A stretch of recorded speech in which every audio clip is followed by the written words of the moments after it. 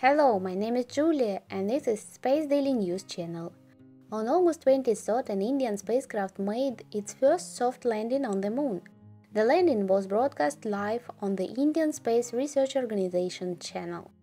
The Chandrayaan-3 spacecraft was launched on July 14 and successfully entered orbit around the moon on August 5th.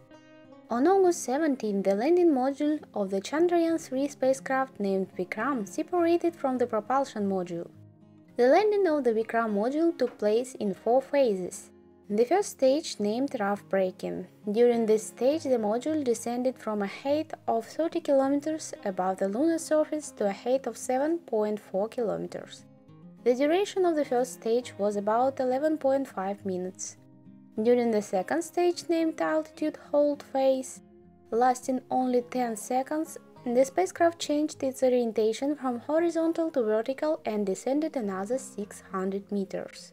Then began the stage named fine braking phase, lasting about 175 seconds, during which the spacecraft completely switched to a vertical position and its height dropped to 800 meters above the moon's surface. The module's velocity also decreases to almost zero. It was during this stage that the Chandrayaan-2 module, which India was trying to land on the moon in 2019, was lost. And then during the last fourth stage of the Vikram module's descent, the landing area was imaged, the safety of the selected area was confirmed, and then the Indian module made a soft landing on the lunar surface. India has thus become the fourth country in the world whose spacecraft has successfully landed on the surface of the moon, and the first country in the world to land its module on the south pole of the moon. The science part of the mission is divided between the landing module, the lunar rover, and the propulsion module. The 1,700 kg landing module will measure thermal conductivity and temperature on the lunar surface, measure lunar seismic activity, and plasma density in the lunar environment. The 26 kg lunar rover will communicate with Earth via the landing module.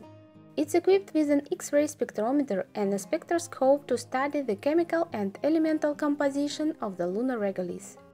The propulsion module, weighing over 2 tons, remains in orbit around the moon. It has one single scientific instrument designed to search for exoplanets. The Vikram landing module and the lunar rover are expected to operate on the lunar surface for 14 Earth days. So let's congratulate India! This was Space Daily News. Like, share and subscribe.